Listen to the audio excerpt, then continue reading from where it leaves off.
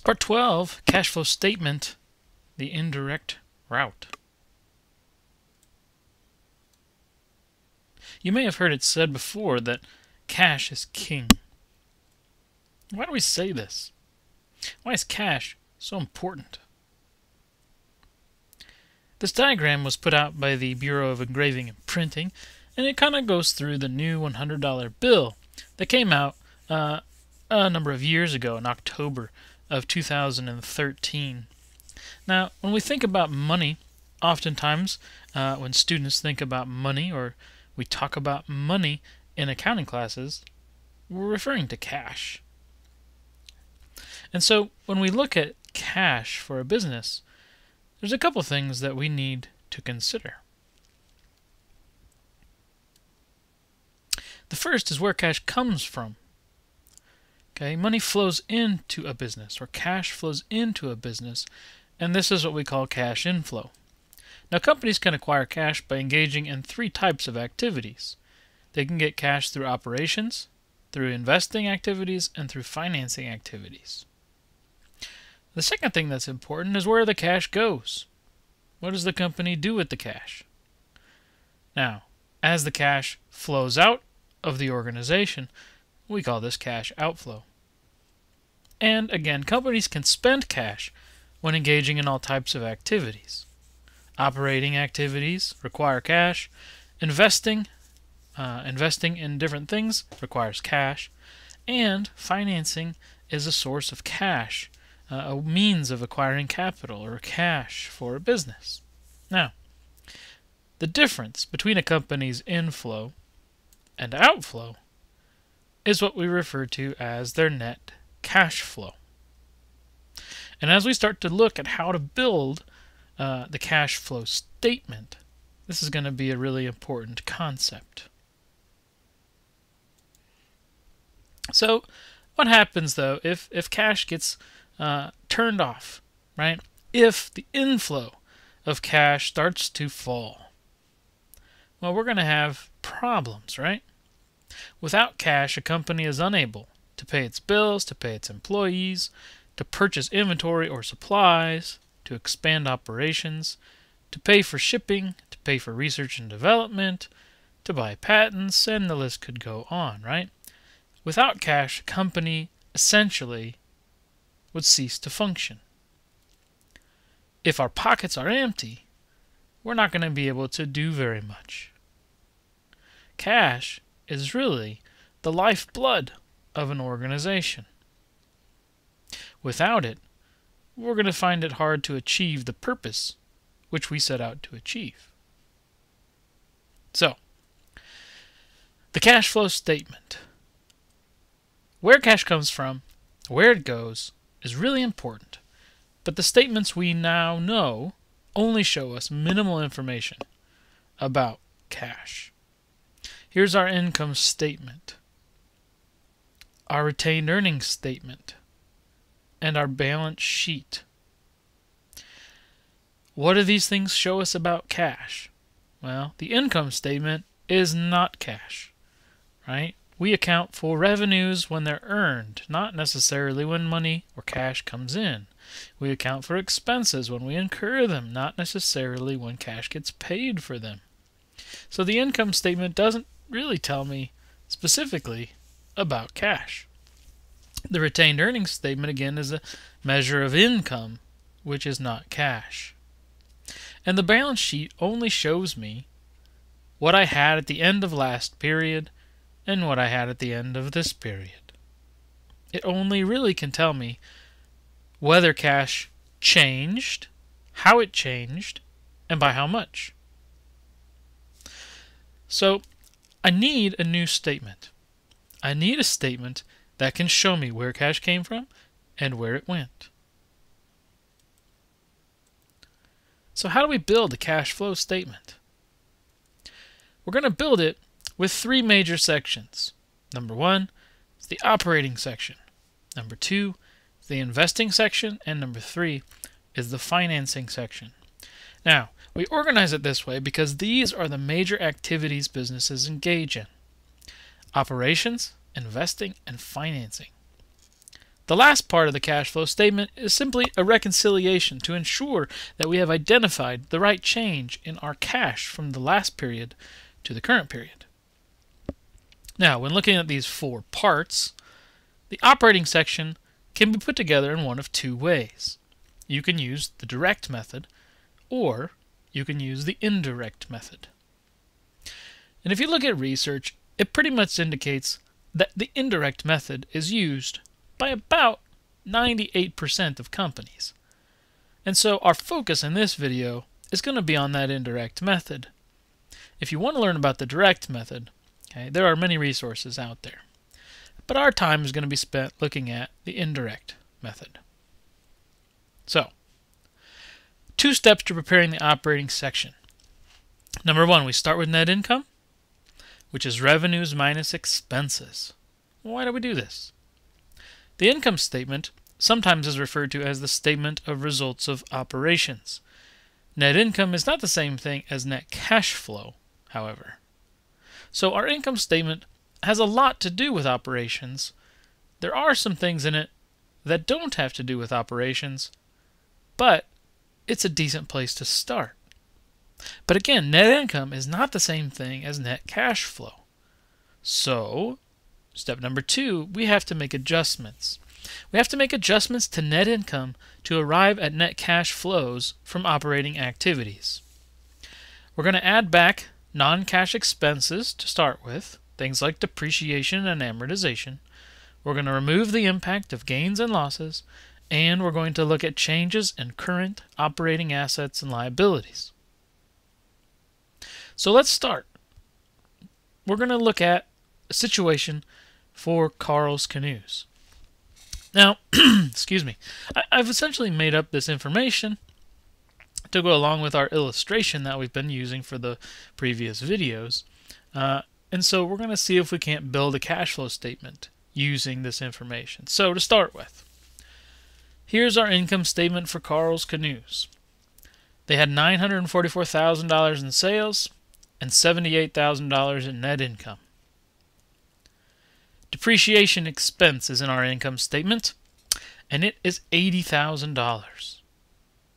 But depreciation or amortization expense, either one, they're non-cash expenses. They don't have any effect upon a company's cash balance. If we are to adjust net income so that we arrive at the net cash flow figure instead, we must remove depreciation from the equation. To do this, we need to add the depreciation expense back to our net income figure. Essentially, if I deleted the depreciation expense item, shaded in pink there, from my income statement, what would happen to my income? Well, my income would go up. And so I add my depreciation back. Now, why do I do that again? Depreciation is a non-cash expense. When I record it, I record depreciation expense and accumulated depreciation. There's no cash involved. It is a non-cash expense. And so if I'm trying to get to my net cash flow number, I have to remove this from the equation. And so my cash flow statement would begin like this. I'm going to have a title like my other statements, and I'm going to start building the cash flows from operating activities section. We start that with net income, $78,000, pulled from the income statement. And then we are going to make adjustments to reconcile net income to net cash flows from operating activities. The first adjustment we're going to make is for depreciation. And so we're going to add back the $80,000 of depreciation that was subtracted to get to net income. The second thing we're going to do is we're going to look at these other revenues and expenses, particularly these gains and losses. Purchases and sales of long-term assets, things like land, buildings, and equipment. And investments, when you purchase other companies' stocks or bonds or things like that.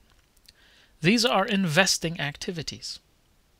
Since we are attempting to determine net cash flows from operating activities, we need to remove the effect of these gains and losses from our net income. So, this situation is where we find the loss. It appears that the company sold equipment that they originally paid $40,000 for, and they sold it for $4,000. That equipment had accumulated depreciation of $24,000, so once we remove that, it leaves us a loss of $12,000. We looked at these types of transactions in the video on long-term assets. So if you need a review, you can go back to that video. Now, this loss on the disposal of PP&E shows up in my income statement, but it has nothing to do with operations. I also apparently sold some investments here, and so I removed the investments, which I paid $32,000 for,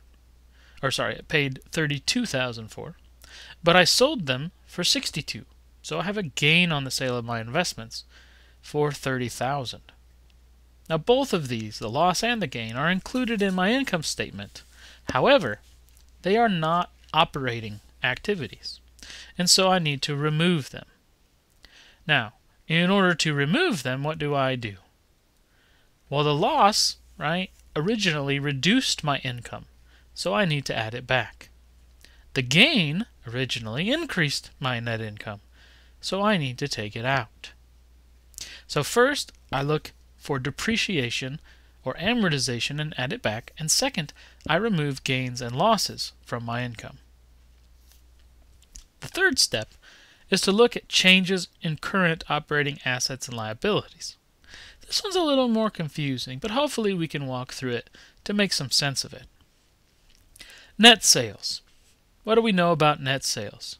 Sales can be made for cash or on account. So, of the $944,000 in sales, I don't know how much of that was for cash and how much of that was on account. In order to determine that, what account am I going to need to look at? Well, I'm going to have to look at my accounts receivable. Accounts receivable was $92,000 back in 2027, and at the end of 2028, it was $106,000. So what happened? Accounts receivable increased by $14,000. What does this mean? Accounts receivable started with a balance of 92, ended with a balance of 106. What makes it go up? What makes it go down? In order for accounts receivable to go up, we have transactions that get recorded like this. When we record service revenue or sales revenue earned on account, right? We debit accounts receivable, we credit service revenue. That is what makes accounts receivable increase. What makes it go down? Well, accounts receivable decreases when we collect the cash on the receivables. So accounts receivable gets credited and cash gets debited. So which one did the company do more of this year? Did it have more in sales on account, which would increase accounts receivable, or did it have more in collections on the receivables, which would reduce the receivable balance? Well, it's obvious that there were more sales on account than collections, because what happened to the balance? The balance increased. And so the question is, did the company have more in sales on account or collect more in cash? And the answer is that $14,000 more was recorded in sales than was collected. And so if I think about that in regard to my income statement, of my net sales, $14,000 of this was not collected in cash. What should I do with the $14,000 that I did not collect in cash? Well, that $14,000 should be removed from my income. So the increase in my accounts receivable would be subtracted from my income.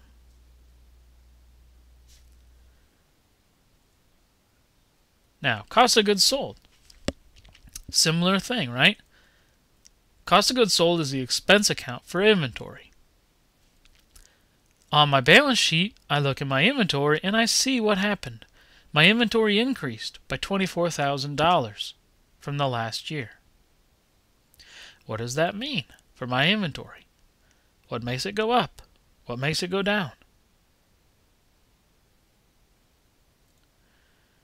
Inventory is going to go up when we purchase inventory.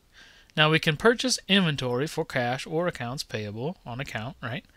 But the purchases, right? Purchases make it go up. What makes it go down? Sales. When we sell inventory, we record not only the sale, but also the reduction of inventory and the expense of that inventory through cost of goods sold. So what did the company have more of this year? Did it have more of purchases, or did it have more in sales? Well, we see it must have had more in purchases. Why? Because the balance in inventory increased. So did the company purchase or sell more inventory? And the answer is that it purchased $24,000 more than it sold. Okay. When I look at my income statement and I see that they sold $464,000, the company purchased $24,000 more than that. And so how should I reflect that in my cash flow statement? I'm going to record an increase in my inventory as a subtraction from my income. Now, what does that do for us? Well, that helps us get closer to the cash amount that was spent on inventory.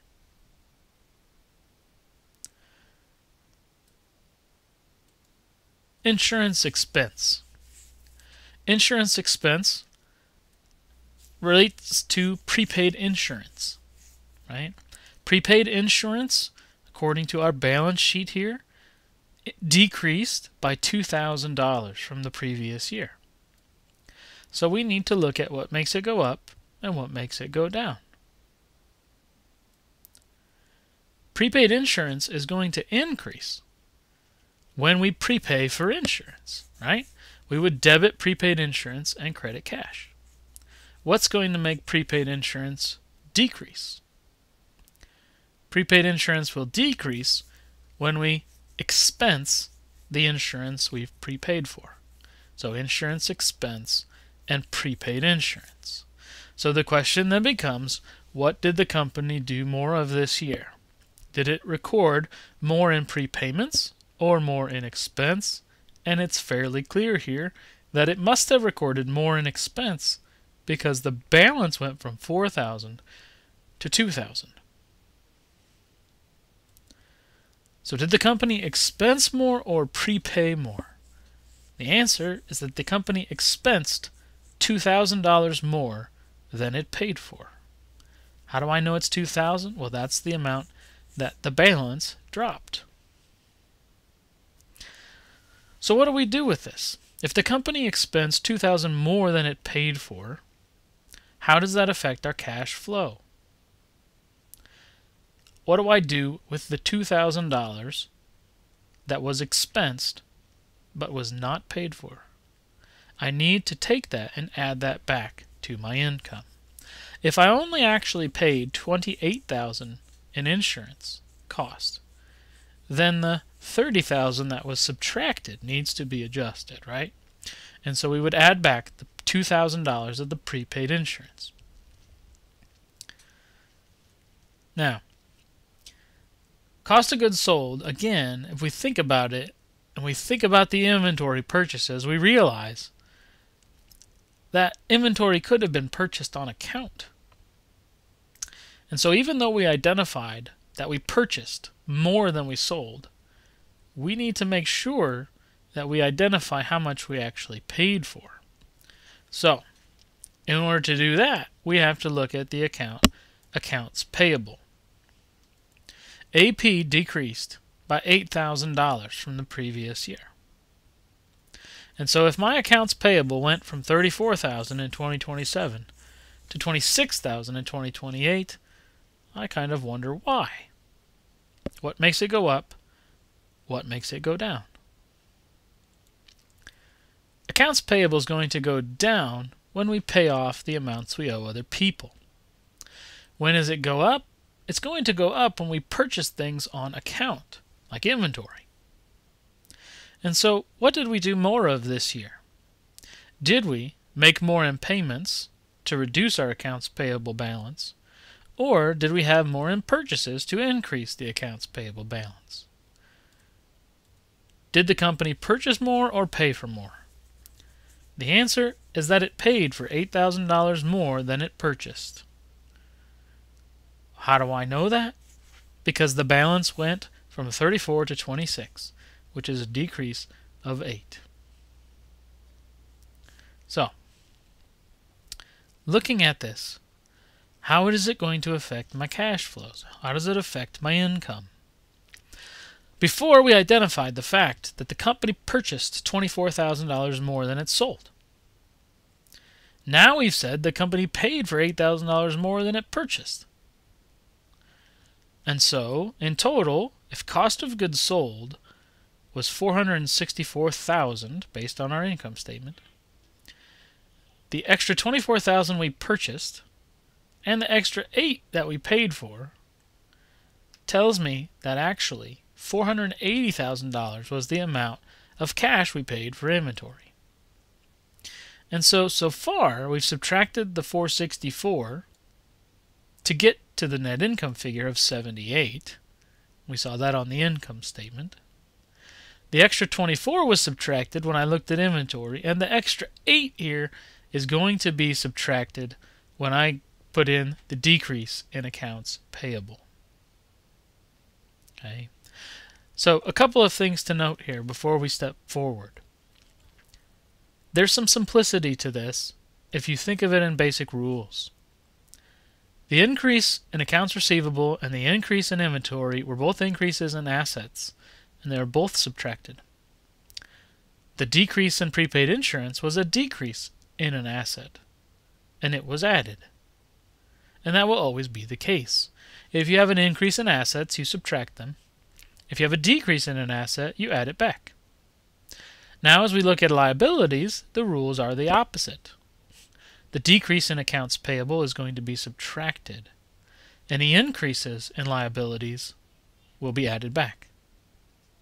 So, if you can remember the basic rules, putting these together isn't so bad, even if the theory and the rationale behind them is a little confusing. So, moving forward, wages expense. Wages expense is related to wages payable. Wages payable went from $4,000 last year, at the end of last year, to $7,000 at the end of this year. It increased by $3,000. So what makes wages payable go up and what makes it go down? Wages payable is going to increase when we record wage expense. Wages payable is going to decrease when we actually pay wages. So the question becomes, what did we have more of this year? Did we record more in expenses, or did we record more in payments? Since the balance went up, it's pretty clear that we must have recorded more in expense than we did in payments. The company expensed more or pay more in wages? The answer, expensed $3,000 more than it paid. On our income statement, the expense was $284,000. But $3,000 of that was not actually paid for. So what do I do with that extra $3,000 that was not paid for? The increase in wages payable is going to be added back. So here we have, again, the example of all the rules. Increases in assets, subtracted. Decreases in assets, added. Decreases in liabilities, subtracted. Increases in liabilities are added. The rules are opposite. So, we're getting close to finishing this operating section. We have a few more items. Interest expense. Interest expense and interest payable are related. Interest payable went up by $1,000. And so what makes interest payable go up and what makes it go down? Interest payable is going to go up when we record interest expense. Interest payable is going to go down when we actually pay off the interest. So what did we do more of this year? Did we have more of cost incurred related to interest expense, or did we make more in payments on our interest, the interest that we owe? Since the balance went up, we must have expensed more than we paid for. So, did the company expense more or pay more in interest? And the answer is that it expensed $1,000 more than it paid for. On our income statement, the expense was $10,000, and so the $1,000 that we did not pay for has to be added back.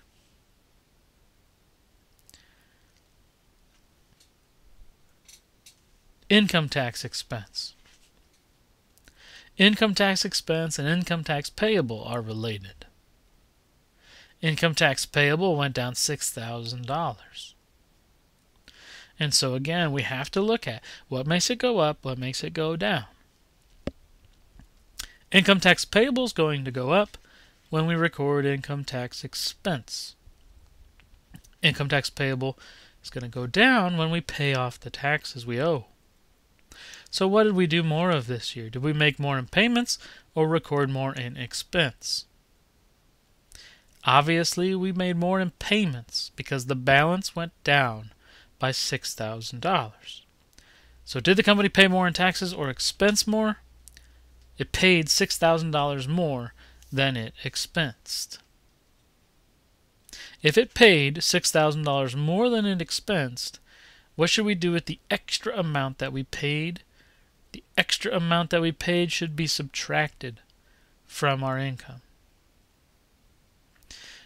Now that we've gone through all the current operating assets and liabilities and appropriately either added or subtracted the changes in those accounts, we have completed the operating section of the cash flow statement. And so our total, starting with 78 net income, adding and subtracting all the adjustments, is net cash flow from operating activities of $94,000. There's a typo. I see typo right there. That's all right. So $94,000. What does that mean? That means that over the course of the year 2028, our cash went up by $94,000 due to our operational activities.